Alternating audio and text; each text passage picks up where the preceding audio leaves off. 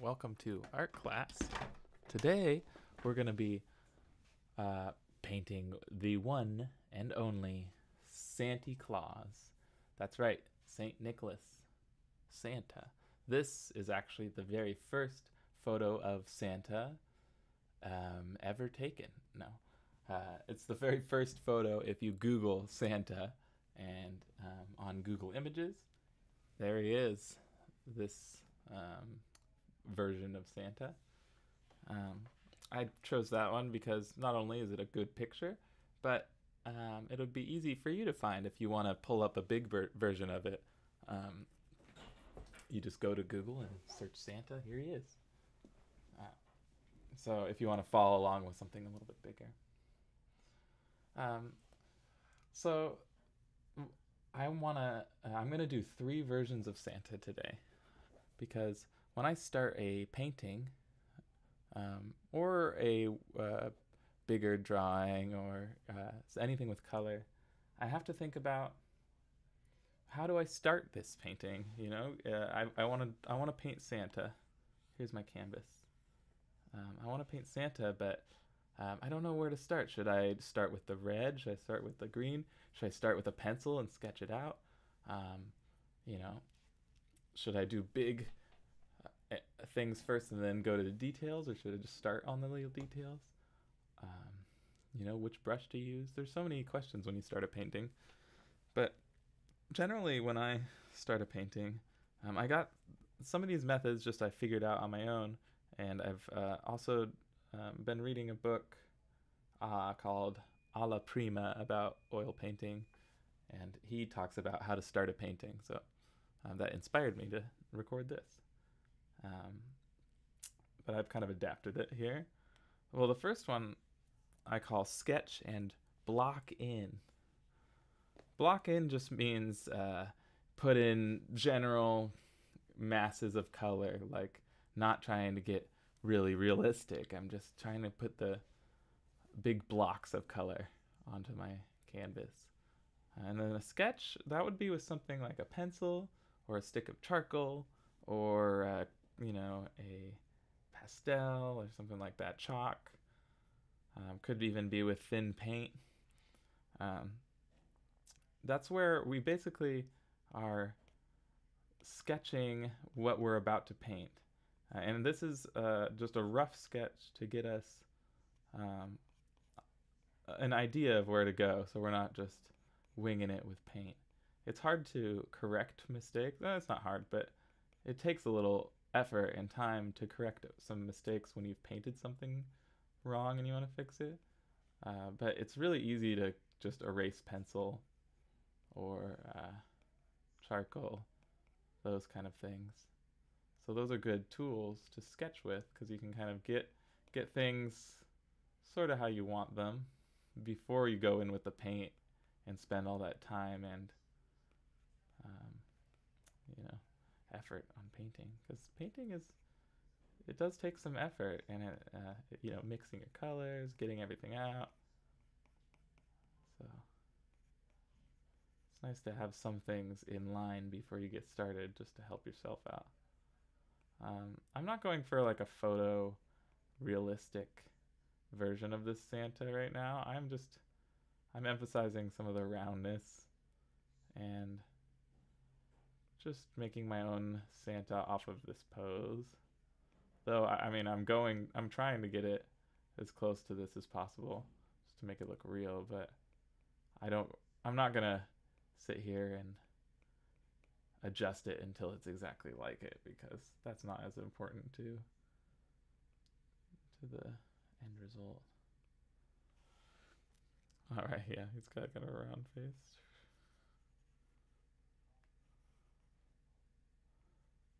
All right, something like that. And yeah, again, I don't even really need to go into that much detail as I'm going into now. But let me just finish up this sketch. Something like that.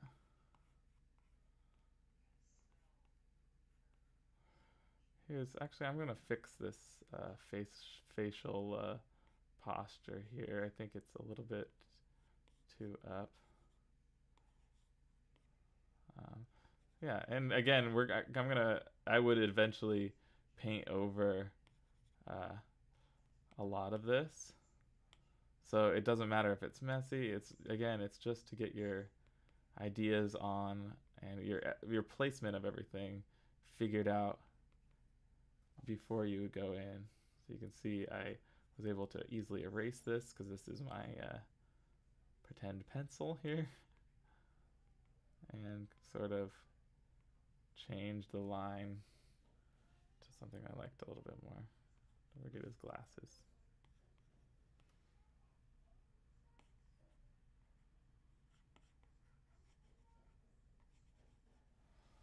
All right.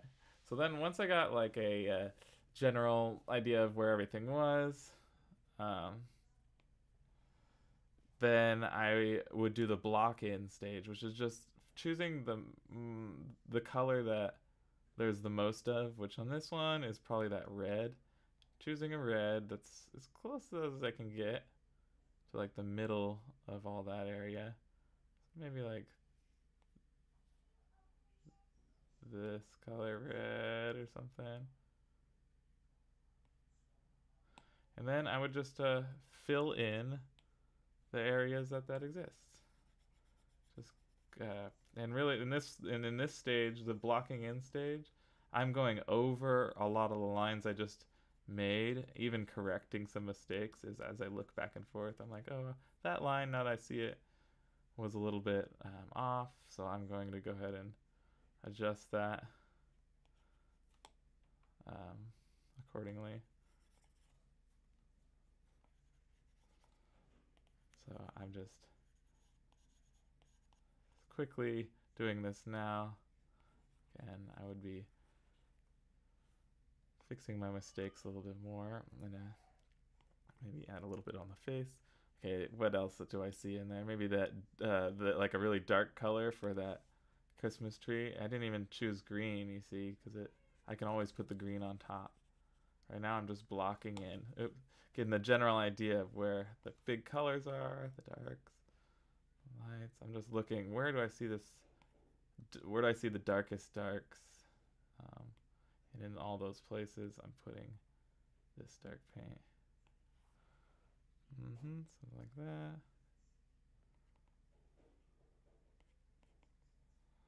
A little bit under the collar. Cool. And then let's see, let's fix this white, maybe even the whites, because to me they're like a little bit yellowed, especially his hair. Or I mean the fur and his hair on his chin.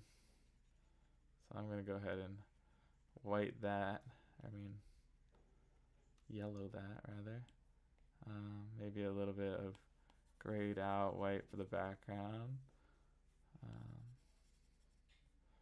It's always nice to drop drop the canvas white to a more tan or yellow or blue, so that you can add white on top when you're painting. It's in my experience just a little bit nicer experience painting white on top of something, because painting white on a white canvas feels it's just weird because you don't see it. So if you have a middle gray to paint on, then the white you need, the white you put on top, you can see exactly where you're putting it, and you can be very sort of careful with it.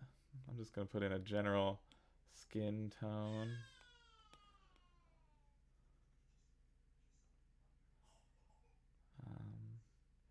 And I can go right over a lot of lines, maybe keeping anything that I absolutely need, but I'm trusting that if I drew it once, I could probably draw it decently fine again. Let's get that mustache in. Maybe just a little bit.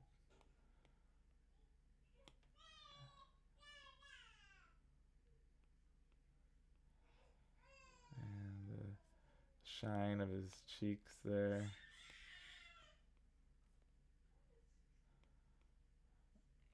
Yeah, I'm going a little bit past the block end stage almost, but you get the idea. I would just keep now at this point you can see I'm starting to naturally do it. Is I'm getting into the actual painting of the thing. You know, I would start to do the smaller and smaller shapes as I knock them out, one by one. But um, the important part for now is just how we started it. Quick sketch, and then blocking in with the big shapes, and then here I go. I'm off to the races, painting this guy very quickly here. Just get a little bit more detail. Oh, I forgot the the red on the Christmas tree. These little ornaments. Maybe some gold.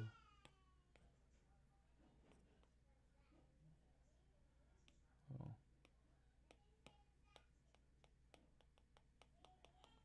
Yeah, there we go. But watch this. When I have white, pure white,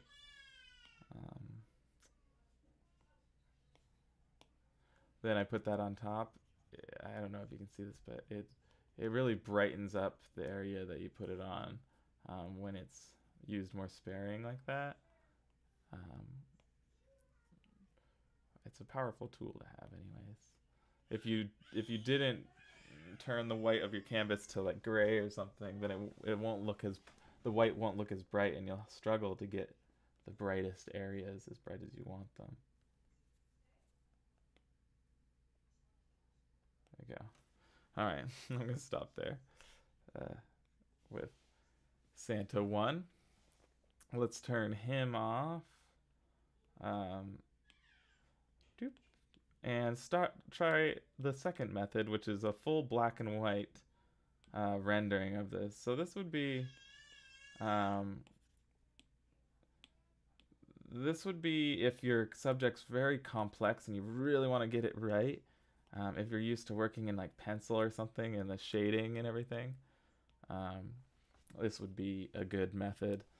So yeah, if I wanted to do something really complex, whereas the last method, I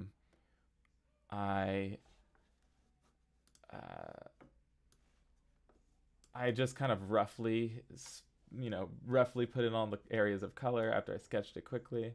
But if I really wanted some detail, this is the way I would do it.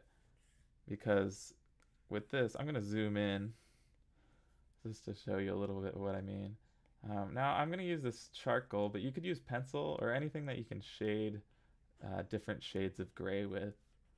And just draw out this character here.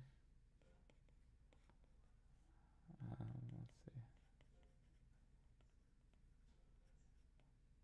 And again, I could be very careful with this, but that's not the point here. So I'm just gonna quickly draw this guy in. Just to show you. But yeah, if you're somebody that likes to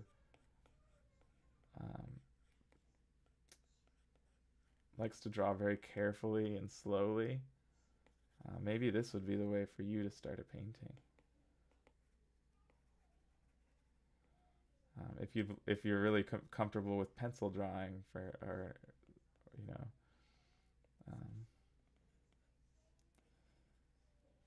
where you get all these little things in.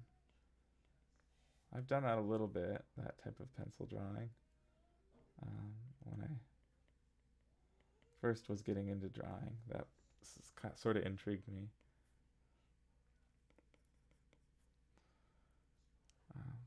This does not look like him at all. That's okay. So I'm going to shade the areas that I want shaded. I would make this Christmas tree. Oh, I see what's going on. I drew a square and then tried to draw this rectangular image of Santa and squish him into a square. I was like, why is this? So I'm doing a compressed version of him. That makes more sense. All right. This guy, mine looks kind of like a Russian Santa or something.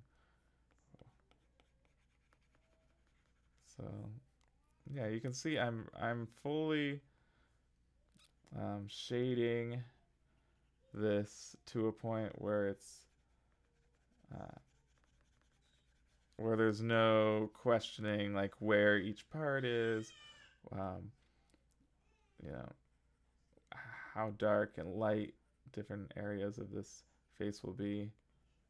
So I can use the darks here to push back, almost like a sculptor. This way feels like I'm sculpting something. Because if I slowly build up the color,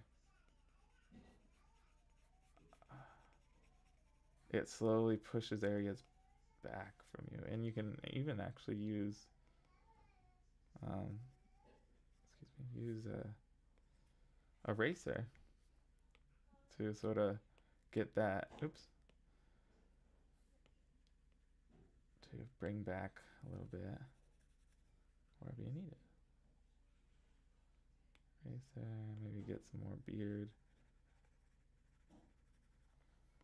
there, something like that.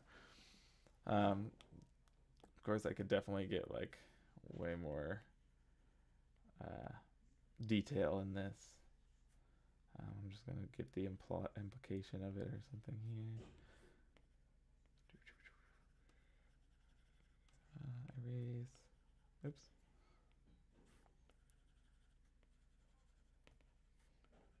There. Okay. There's my kind of creepy Santa. But anyways, once I had that, then I could go in with the colors that I want. And very specifically, okay, so say this area of gray right here.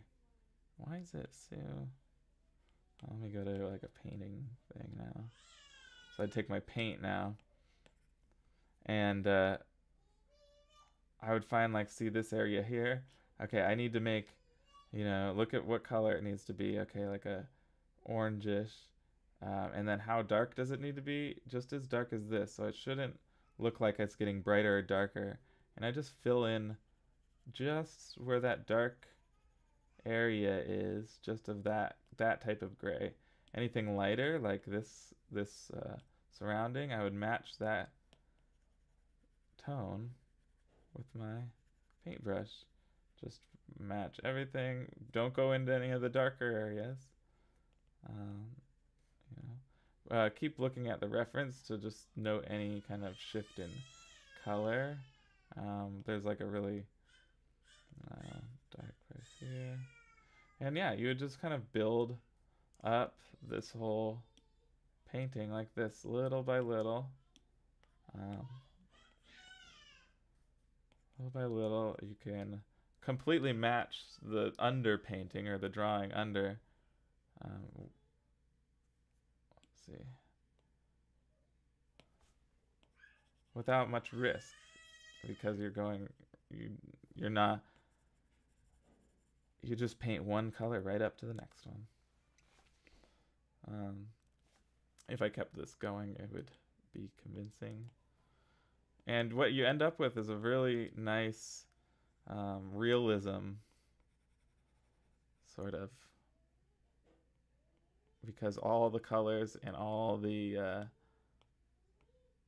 shapes are laid out already. You already know they're correct because you spent so much time and effort on the drawing part of it. So you're almost like painting by numbers or something, where everything's already been laid out for you. Then your focus goes to what color is it that I'm seeing? How do I hit that color accurately, you know? I'm just gonna do a few more. Do a few more areas here.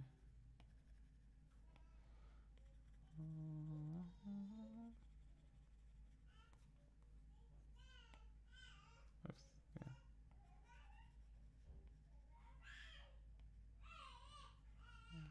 Something like that. Maybe get that red in. Darker red.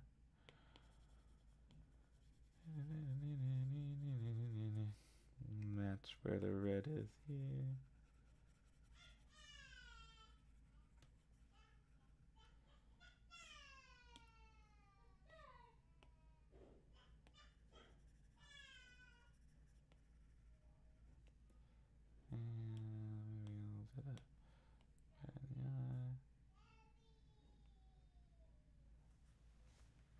anyways, yeah, I would keep going, keep refining these shapes until they looked somewhat convincing. Why is this? Oh, what is going on? Oh, I see. Oops. Let's see. I could like smudge these together.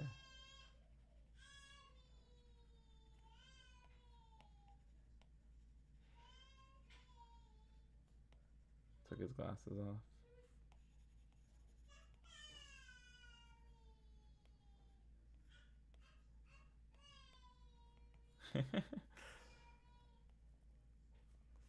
That looks pretty funny. Anyways, we'll go to the next Santa. All right, third method here is work outwards. This one is kind of fun, a fun technique. We're gonna go even further zoomed in for this one. Well, let's see, how would I do it? I think I can actually turn one here. Let's do this. Oops, get rid of that guy. Hey, you win some, you lose some. It's the thought that really we're counting here. It is a practice session anyways. Okay. So, this one's an interesting one where we're just going to try to mix a color, like say this area right here. We're just picking an arbitrary shape. So this really bright red, reddish orangish that I see right there. Something like that. Okay, now I'm gonna take that and really try to replicate that exact shape of that color over on my canvas. Just right, in an area of the canvas that I would want it to be. But right now I'm just gonna start it right here. And just do that shape and make sure I get it right. Okay, that looks somewhat like that shape of that color. Maybe it goes in there. Okay, then I would pick the neighboring color. So what's like right there, a little bit paler, a little bit lighter. And I would go in and do just where I see that color. Maybe it kind of comes up here. And I can group, very similar colors together so that my shapes are a little bigger. But I'm trying to match these as good as possible. I'm going to choose this color, which is in the middle of the nose. It's a lot yellower. Something like, I don't know, that.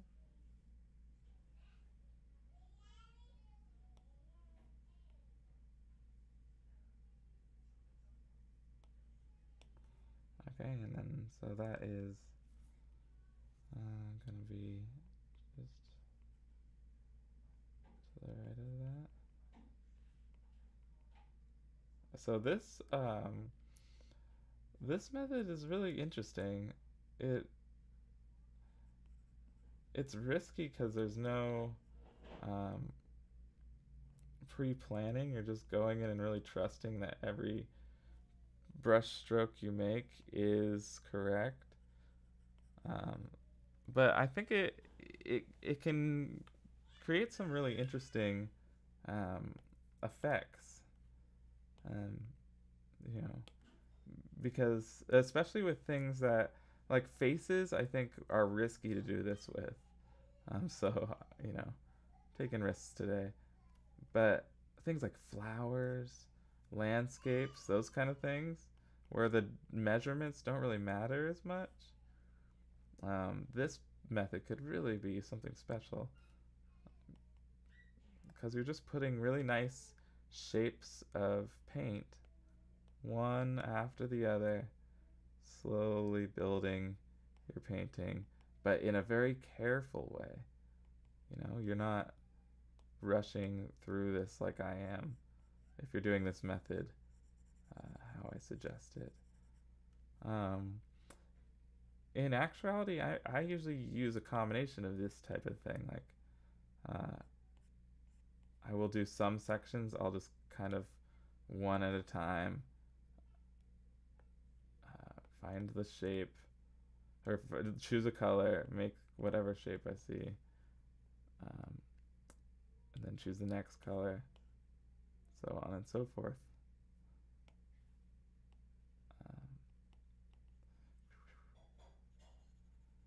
I'll do that for certain areas, and then for other areas I'll do more of the rough block in kind of thing. Yeah. I want to kind of fix this eye a little bit.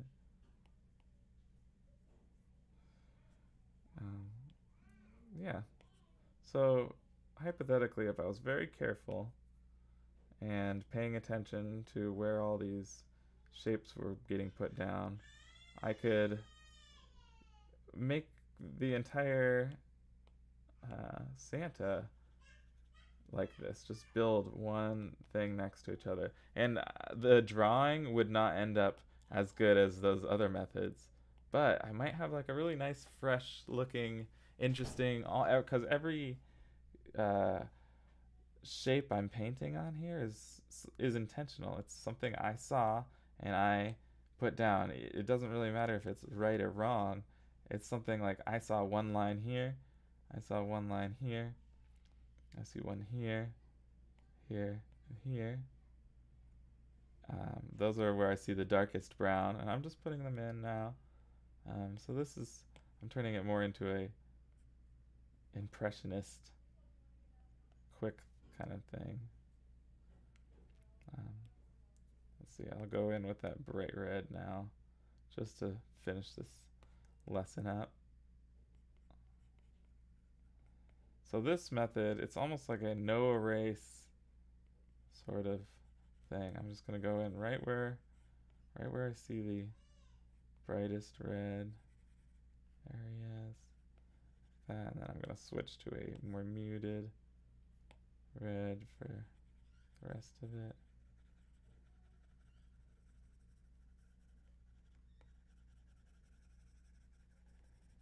See, the other two actually usually turn out better for me, just because this way is risky. But I actually, maybe it's just because those other two turned out so poorly, but this way I actually really like how this little guy's turning out. It's a little bit more interesting to look at. He's more expressive. Yeah, this one's actually, I'm running out of room, so I'm gonna draw on this other drawing here. Move Santa out of the way now. Yeah.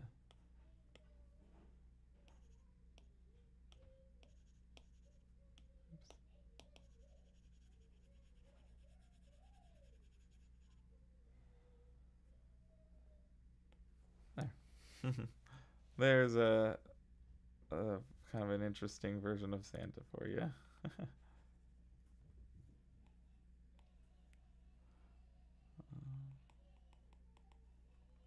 Let's see if I don't really want to add anymore and make him mess up his charm. So I'll end there. Okay, so yeah, there's 3 ways to begin a painting. We have the let's see, let's get the other pictures out. We have this sketch and then block in method, which worked out pretty good for me. I think this would be on its way to a good painting. There was the sketch foley and then painted in. I sort of failed on that one, but it's a weird thing to do digitally too. And then here's the pick a spot, make the right shape, and move to the next color and make that shape. This one requires a really keen eye as to like where the very subtle colors and shape shifts are. But if you can do it, it's really fun. It's like really building. You see the painting sort of appear as you go, and it's always in a state of completion, almost like this stage right here. I didn't even get to a lot of the subject, yet it looks good already because all those shapes are interesting and correct in here. They don't need to be painted over. Anyways, thanks for watching. This is I've kind of kept going a little while here, but there's 3 ways to start your next painting. So yeah, maybe try Santa out. This turned out a little bit trickier than I thought. Um, but you know, that's how drawing and painting is too. You could do a masterpiece one day, and then the next day have trouble with the stick figure. So um, just fight the good fight. Always seek to improve, and have a great week.